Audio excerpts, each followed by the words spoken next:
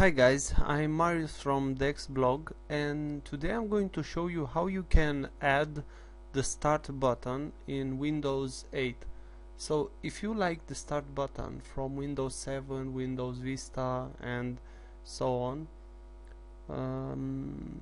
you can use it also in Windows 8. So what are we going to do? So we are going to go to the desktop, so press here. I already had opened a Chrome, so open your internet browser, Chrome, Firefox, Internet Explorer, whatever you have, and enter into the following site: Windows 8 start button.com.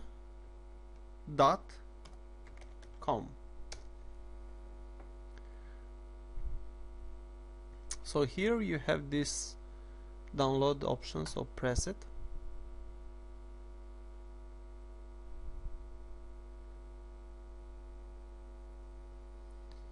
Okay, and install this software. I must add the admin password. Just typical install, accept and install.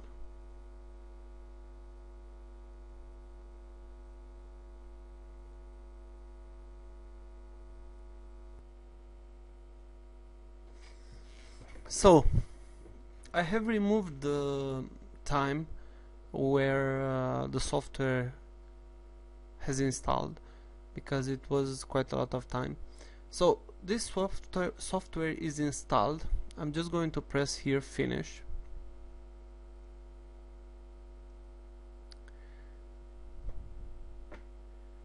And how you can see, my computer is working, so I have a new start button. So let me press it here. I have some things. Okay, I'm just going to use it. Windows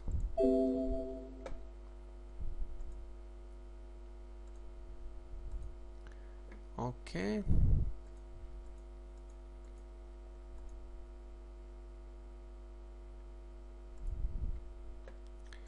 Okay, I'm just going to use this. I'm going to press OK. So how you can see, I have the basic Windows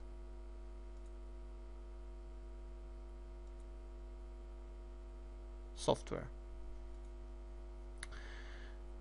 So if you found this movie useful, please subscribe to my channel. Bye bye.